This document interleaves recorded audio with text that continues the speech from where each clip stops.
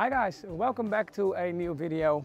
Right now I'm on my way to the Netherlands, to the Hippist Federation of the Netherlands. And then I'm going to do a live demonstration in the, what we talked about in the previous video, like the heart rate monitor. There's Caroline, and I'm going to give a demonstration together with her how it works. And so I thought this is a good opportunity to make a video about it because, yeah, like I said last time. So if you want to know everything about it, if you want to know how it works or you're interested, then definitely stay tuned.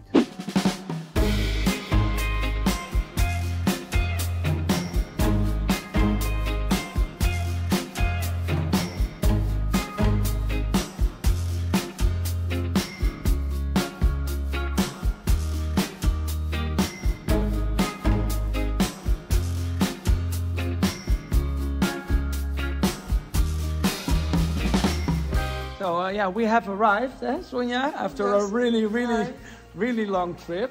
So yeah, we have a stall for KRISTAL. So yeah, now I'm telling you that I took KRISTAL with me, and yeah, I'm going to walk around and see. I have not really a clue what I really have to do. I have to give a demonstration live with the heart rate monitor on, with me and together with an eventing girl. It's going to be exciting because they're going to be a eventing show and with me dressage just in one. So yeah, let's see. Yeah, so for our viewers, yeah, we are here now at the Dutch Federation Center. We're going to do a demonstration, or yeah, KRISTAL and I, together with you. Can you tell us who you are, what you do, and why do you do what you do? Yeah, I'm Caroline Munsters. I have a PhD in equine exercise physiology. So actually I'm a researcher and I look into load capacity of horses and how to prevent injuries. And today we're going to do a workshop together showing the public a little bit how you can use heart rate monitors in assessing your trainings on a daily basis. Yeah, and so we are working together already for more than a year. And I was trying to explain already that we daily train with the heart rate monitor and that you behind the scenes can see whatever. So what is it what you're looking at and how can that benefit us as dressage riders? Yeah, we look in the training sessions in more than 30 parameters, but in general it's more like, okay, was it an intense training session? Was it high intensity? Was it a strength session? Or was it a recovery session? I think that are the most important things to evaluate and to look a little bit how do you distribute that throughout the week. So is there a good balance between high intensity and recovery work, but also within a session? And how does an ideal training schedule for a week looks like? It depends a little bit on the horse, of course, and the level the horse is working on. But in general, you want to have, the horses will get better from some training stimulus. So they should work sometimes a little bit harder than they used to, because then the fitness will increase. But there should always be room always to recover.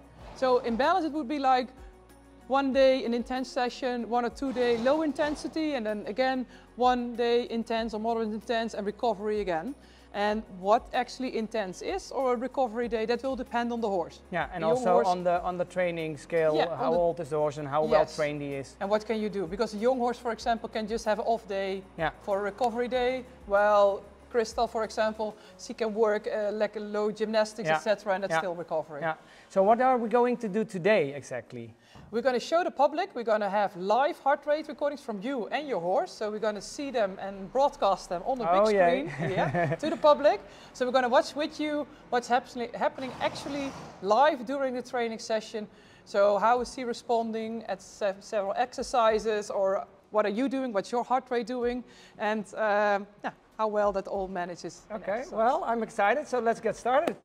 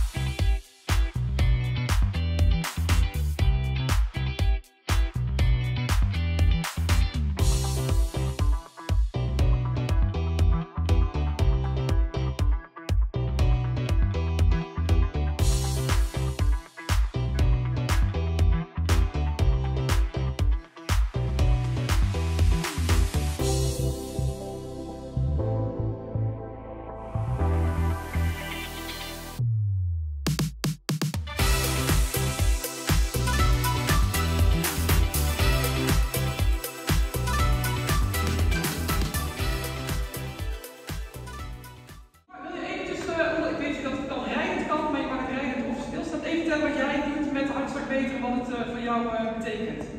Nou ja, ik vind het een hele nuttige tool.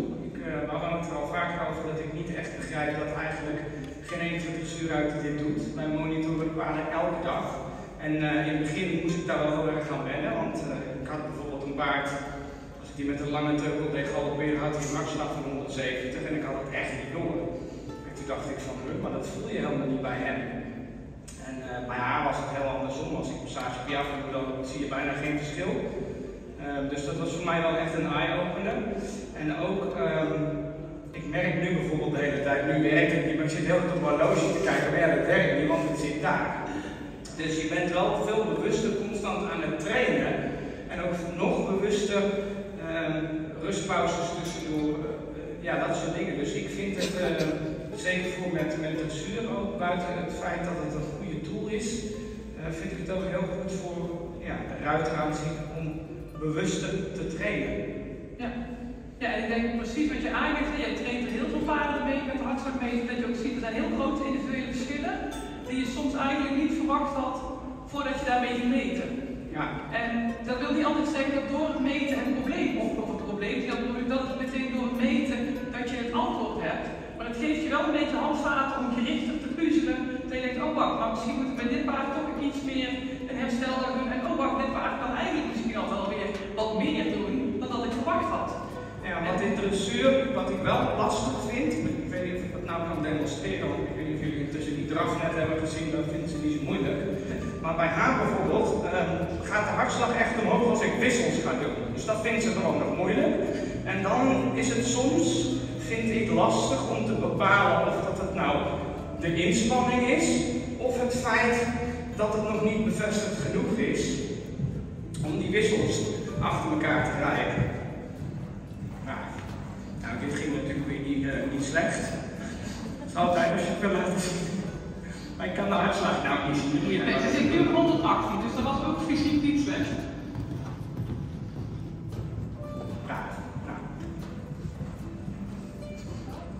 Zal ik eens een paar eners proberen, want dat is natuurlijk lastig. Ja, een stukje verder inderdaad, dan richting 130.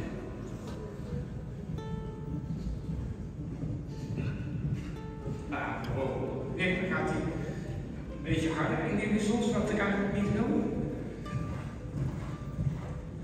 Dus dit ben ik haar nou aan het leren en soms denk ik, ja, vindt ze het nou moeilijk of vindt ze het gewoon mentaal spannend? Ja, en dat zijn denk ik ook de lastige, wat ik al zei, hartslagmeter is een tool. Het gaat nooit jouw gevoel veranderen. Het is een hulpmiddel naast jouw gevoel. Maar we kunnen dus ook niet precies zeggen, ja, het is waarschijnlijk een combinatie van beide. Het is waarschijnlijk een beetje een nieuwe oefening aanleren, wat spannender. Het is fysiek ook nadenken, wat moet er gebeuren. Je kunt die twee niet altijd uit elkaar halen. En naarmate we zien zeggen van, het wordt makkelijker, dus dan heel ontspannen mentaal bij het aspect wel zien. Het is wel zo dat het fysiek niet heel extreem intensief is, want de stijging van de hartslag ten opzichte van de arbeidsschool gaat over een paar slagen.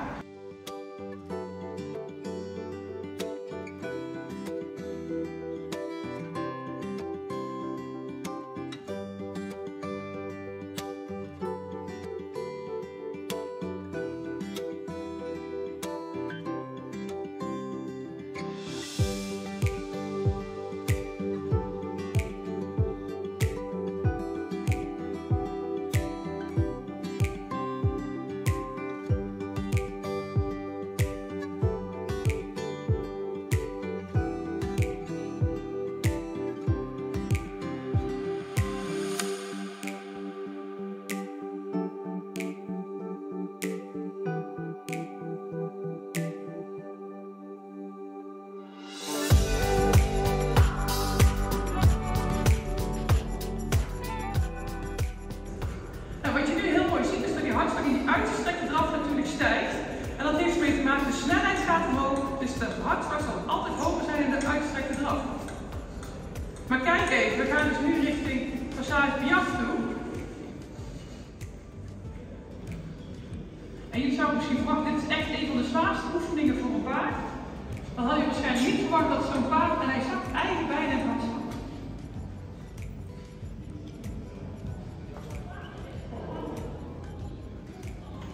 Ja, dus Tommy is, en dat is ook... Ja, maar ik ben ook heel zenuwachtig. Ja, we lachen jullie, maar ik zag net, ik moest even in een kleine stukje, ik zag zo'n gele vlag met rode letters, er stond EHBO, maar ik dacht er stond VEBO. Nou, dan weet je wel hoe zenuwachtig. Nee, het is ook een stukje concentratie, hè? En het is ook niet, dus ooit zeg maar even hoe had ik van spanning, maar ook bij paardenlicht, dat het mentale aspect van geconcentreerd zijn voor het crossbandstap voor een wedstrijd ook een rol kan hebben. Dat is ook een soort van spanning, dat is niet altijd direct negatief spanning.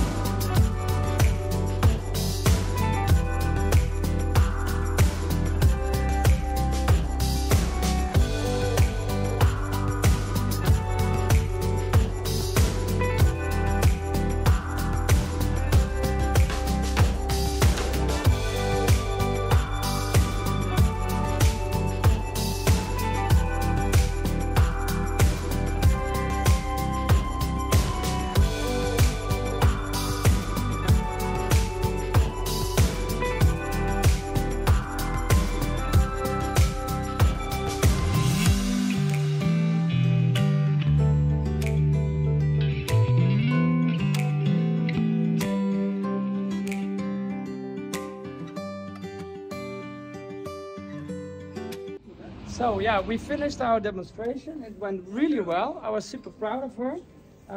She was not scared of the other horse anymore because we had to do a show together. So yeah, compared to a year and a half ago, you might have seen it in the previous video with Magali, the training, so it really worked. Yeah, it was super interesting and I was very happy with how she behaved and how she did. So for me, it was also a good test to see if we were ready for competition. So almost, fingers crossed.